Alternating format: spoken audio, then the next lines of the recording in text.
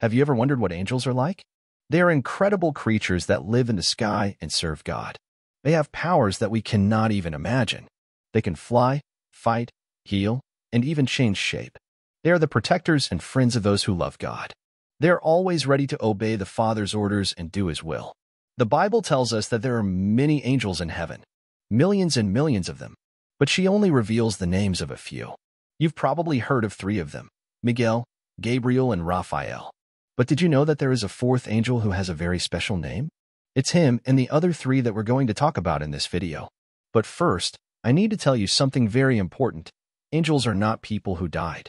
Many people think that when someone dies, they become an angel. But that is not true. The Bible says that we human beings are different from angels. We were created by God to live on the earth and care for it. Angels were created by God to live in heaven and worship Him.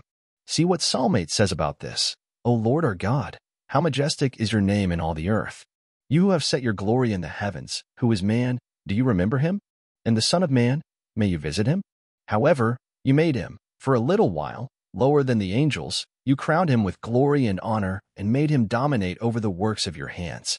You put all things under his feet, sheep and oxen, all of them, and also the beasts of the field, the birds of the air, and the fish of the sea, and everything that walks along the paths of the seas. And there's one more thing you need to know. Not all angels are good. Some of them rebelled against God and were expelled from heaven. They are called fallen angels. And their leader is the first angel the Bible mentions by name, Satan. According to the book of Genesis, on the second day of creation, after making light and darkness, God made heaven. And on that same day, He may have made the angels. And among them, there was one that stood out for its beauty and its power. This angel is called Lucifer by many, which means angel of light or morning star. But this name does not appear in the Bible. The story of how he became Satan, which means adversary or enemy, is told in two books of the Old Testament, Ezekiel 28 and Isaiah 14. He was a powerful and wise angel, and perhaps the most beautiful and brilliant one God created. He should have felt honored to be close to God, but he felt proud. He wanted to be more than an angel. He wanted to be equal to God. He wanted to take His place. He thought that his beauty and his power were his merits and not gifts from God. He forgot who his Creator and Lord was. The Bible shows us in Ezekiel 28 that Satan was perfect in his ways until sin was found in his heart. See what is written. Your heart was lifted up because of your beauty. You corrupted your wisdom because of your radiance. I cast you to the ground. I set you before kings, that they might look upon you. By the multitude of your iniquities, by the unrighteousness of your trade, you have profaned your sanctuaries. So I caused a fire to come out from among you, and it consumed you, and I turned you to ashes on the earth in the eyes of all who saw you. Lucifer didn't want to regret his pride. He wanted to continue with his plan to rebel against God. And he wasn't alone. He managed to trick about a third of the angels into following him. Then there was a war in heaven. Michael and his angels fought against Lucifer and his angels. But they were not strong enough to win. They lost their place in heaven. They were thrown out. They fell to the earth. See what the Word of God says about this moment. There was fighting in heaven. Michael and his angels fought against the dragon. The dragon and his angels also fought. However, they did not prevail. Their place was no longer found in heaven. And the great dragon was cast out, that ancient serpent, who is called the devil and Satan, the seducer of the whole world. Yes, he was cast down to the earth, and his angels with him. The army of rebellious angels was not able to defeat the army of faithful angels. The losers were sent to earth. And since then, they have been called fallen angels. And at the end of time, they will be judged and condemned by God. Have you ever wondered what the fate of fallen angels will be like? Those who rebelled against God and were expelled from heaven along with Satan? The Bible tells us that they will face a terrible punishment. They will be thrown into the lake of fire and brimstone, where they will suffer for all eternity. But this is not enough for Satan. He does not accept his defeat. He wants to drag as many people as he can to the same fate. He wants to destroy the human race, God's most perfect creation. And he began his evil work right at the beginning of the story. We read in the book of Genesis that he disguised himself as a serpent and went to the Garden of Eden, where Adam and Eve lived. He deceived them and convinced them to eat the fruit of the tree of knowledge, which had been forbidden by God. Thus, sin entered the world and the couple lost intimacy with the Creator. They were expelled from paradise and began to suffer the consequences of their error. And today, as in the past, Satan does everything to bring condemnation to human beings. He diverts them from the path of salvation which is offered through Jesus' sacrifice. He tempts them, accuses them, oppresses them, and deceives them. And the Bible says that to deceive God's children, he is even capable of disguising himself as an angel of light. He may look good, but he is evil. He may seem truthful, but he is a liar. He may seem like a friend, but he is an enemy. But do not worry. God has not left us alone in this spiritual battle.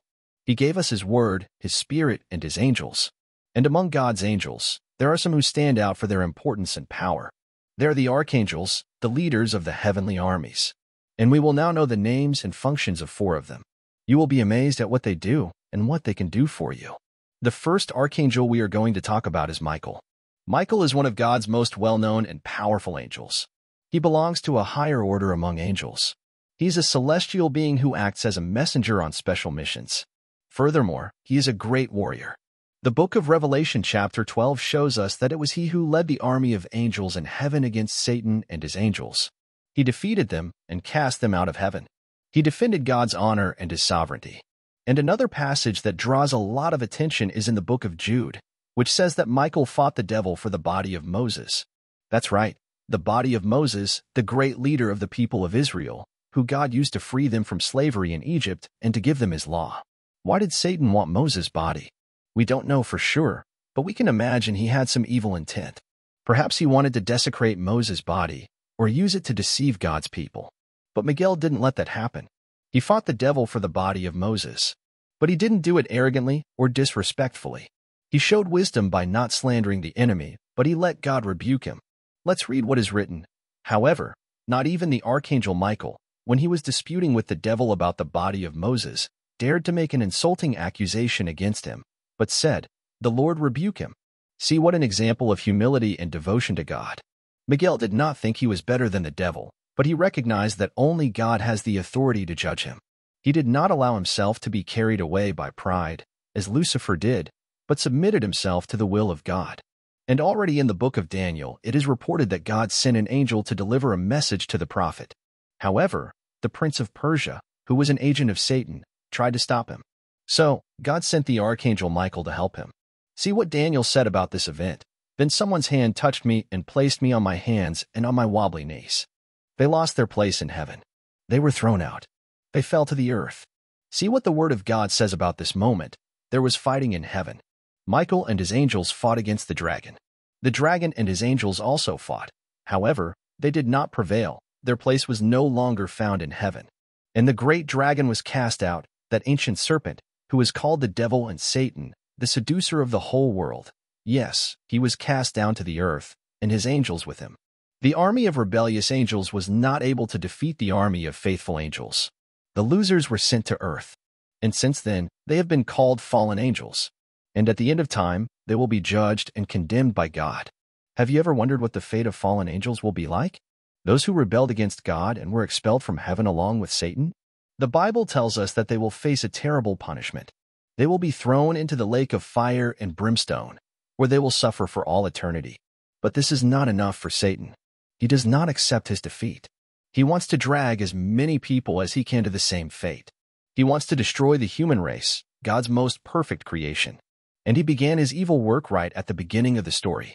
We read in the book of Genesis that he disguised himself as a serpent and went to the Garden of Eden, where Adam and Eve lived.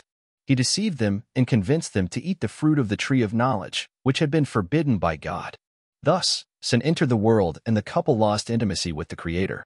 They were expelled from paradise and began to suffer the consequences of their error. And today, as in the past, Satan does everything to bring condemnation to human beings. He diverts them from the path of salvation, which is offered through Jesus' sacrifice. He tempts them, accuses them, oppresses them, and deceives them. And the Bible says that to deceive God's children, he is even capable of disguising himself as an angel of light. He may look good, but he is evil. He may seem truthful, but he is a liar. He may seem like a friend, but he is an enemy. But do not worry. God has not left us alone in this spiritual battle. He gave us his word, his spirit, and his angels. And among God's angels, there are some who stand out for their importance and power. They are the archangels, the leaders of the heavenly armies. And we will now know the names and functions of 4 of them. You will be amazed at what they do and what they can do for you. The first archangel we are going to talk about is Michael. Michael is one of God's most well-known and powerful angels. He belongs to a higher order among angels. He's a celestial being who acts as a messenger on special missions. Furthermore, he is a great warrior. The book of Revelation chapter 12 shows us that it was he who led the army of angels in heaven against Satan and his angels. He defeated them and cast them out of heaven. He defended God's honor and his sovereignty. And another passage that draws a lot of attention is in the book of Jude, which says that Michael fought the devil for the body of Moses. That's right, the body of Moses, the great leader of the people of Israel, who God used to free them from slavery in Egypt and to give them his law. Why did Satan want Moses' body? We don't know for sure, but we can imagine he had some evil intent. Perhaps he wanted to desecrate Moses' body or use it to deceive God's people. But Miguel didn't let that happen. He fought the devil for the body of Moses. But he didn't do it arrogantly or disrespectfully. He showed wisdom by not slandering the enemy, but he let God rebuke him. Let's read what is written. However, not even the archangel Michael, when he was disputing with the devil about the body of Moses, dared to make an insulting accusation against him, but said, "The Lord rebuke him." See what an example of humility and devotion to God. Miguel did not think he was better than the devil, but he recognized that only God has the authority to judge him. He did not allow himself to be carried away by pride, as Lucifer did, but submitted himself to the will of God. And already in the book of Daniel, it is reported that God sent an angel to deliver a message to the prophet. However, the prince of Persia, who was an agent of Satan, tried to stop him. So, God sent the archangel Michael to help him. See what Daniel said about this event. Then someone's hand touched me and placed me on my hands and on my wobbly knees. And when he wrote on a tablet that the boy's name would be John, as the angel had said, his mouth opened and he began to praise God. And everyone was amazed at what God had done. But Gabriel didn't stop there. 6 months after speaking to Zechariah, the angel Gabriel appeared to a young woman named Mary, who lived in the city of Nazareth. She was engaged to Joseph, a carpenter descended from David. She was a simple girl, humble and faithful to God.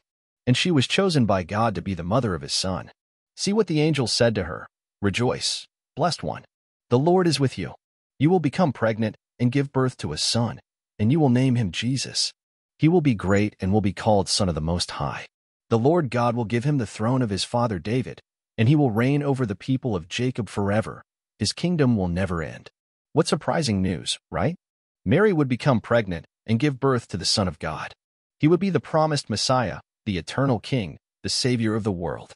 But Maria didn't understand how this would be possible as she was still a virgin. She asked the angel, "How will this happen if I am a virgin?" Then Gabriel explained, "The Holy Spirit will come upon you, and the power of the Most High will overshadow you. Thus, he who is born will be called Holy, Son of God." Elizabeth, her relative, will also have a son in her old age. The one they said was sterile is already in her 6th month of pregnancy. For nothing is impossible with God. And Mary, unlike Zechariah, did not doubt the angel's message. She believed in the power of God and surrendered to his will. She said, "I am the Lord's servant. May it happen to me according to your word." And so it was. Mary became pregnant by the Holy Spirit and gave birth to Jesus, the Son of God. And she kept all these things in her heart. And now, let's talk about the last angel named in the Bible, which most people don't even know exists. His name is Abaddon or Apollyon. Abaddon or Apollyon are the names in Hebrew and Greek that mean angel of the abyss. These names refer to destruction and perdition. This angel is mentioned by the Apostle John in Revelation chapter 9, during the sounding of the 5th trumpet. Let's see what the Bible says about him. "The 5th angel sounded his trumpet, and I saw a star that had fallen from heaven to the earth. The star was given the key to the bottomless pit. When she opened the abyss, smoke rose from it like that of a gigantic furnace. The sun and sky were darkened by the smoke coming out of the abyss. Out of the smoke came locusts and came upon the earth, and power was given to them like that of the scorpions of the earth. They were ordered not to harm the grass of the earth, nor any plant or tree, but only those who did not have the seal of God on their foreheads. They were not given power to kill them, but rather to cause them torment for 5 months. The agony they suffered was like that of a scorpion sting. In those days men will seek death, but will not find it. They will wish to die, but death will flee from them. The locusts looked like horses prepared for battle. They had something like crowns of gold on their heads, and their faces looked like human faces. Their hair was like women's hair, and their teeth were like lions' teeth. They had breastplates like iron, and the sound of their wings was like the noise of many horses and chariots rushing into battle. They had tails and stingers like scorpions, and in their tails they had the power to cause torment to men for 5 months. They had a king over them, the angel of the abyss, whose name in Hebrew is Abaddon, and in Greek, Apollyon. What a terrible scene, right? A star that falls from the sky and opens the abyss, from which monstrous locusts emerge that torment men for 5 months. And the worst of all is that they have a king over them, the angel of the abyss, who is the angel of destruction himself. He is responsible for this scourge that God sends upon the earth as part of his judgments. But who is this angel? Where he came from? What does he want? Could he be Satan himself, as some think? Or is he one of the fallen angels who followed Satan in his rebellion? Or is he an angel of God who does his will? These are difficult questions to answer, as the Bible does not give us many details about him. But one thing we can be sure of, he is not more powerful than God. He cannot do anything without God's permission. Could he be Satan himself, as some think? Or is he one of the fallen angels who followed Satan in his rebellion? Or is he an angel of God who does his will? These are difficult questions to answer, as the Bible does not give us many details about him. But one thing we can be sure of, he is not more powerful than God. He cannot do anything without God's permission. He cannot touch those who have the seal of God on their foreheads. He cannot stop God's plan for the salvation of humanity. But that doesn't mean he's not dangerous. He is a fierce and cruel enemy who wants to cause pain and suffering to men. He is an instrument of God's judgment on earth, which will be used to punish those who rejected God's love. He is a sign of the times, which shows that Jesus' return is near. He is a warning to us that we must be prepared for the great day of the Lord. So, before we end this video, I want to make a special invitation to you. If you have not yet accepted Jesus as your only Savior, I invite you to think about what you just heard. Jesus is the light that shines in the darkness. He is the way, the truth, and the life. He is the Son of God who came into the world to die on the cross for our sins and rise again on the 3rd day. He is the only one who can give us peace, grace, and salvation. He is the only one who can protect us from evil and take us to heaven. If you want to receive Jesus into your heart, make that decision right now. Don't wait any longer. Do not leave it for later. Don't harden your heart. Don't ignore God's voice. Just say yes to Jesus. Just say that you believe in him, that you repent of your sins, that you want to follow and serve him. Just say you want to be a child of God. If you said this prayer, I want to congratulate you. You just made the best decision of your life. You have just been born again. You have just joined the family of God. You have just received the seal of God on your forehead. You have just secured your place in heaven. And I want to know if you prayed that prayer. I want to know if you have accepted Jesus as your only Savior. I want to know if you said yes to Jesus. Therefore, I ask you to leave your answer in the comments. Whether yes or no, I want to hear your opinion. And if you have any questions, thoughts, or suggestions for future videos, leave them in the comments. Your interaction is very important to me, and your ideas always enrich our community. And finally, I want to thank you for being part of this channel. Your presence and support are very valuable to me, and I hope you will continue to accompany me in the next videos, full of revelations and teachings from the Bible. May the peace and grace of the Lord be with you always. See you soon.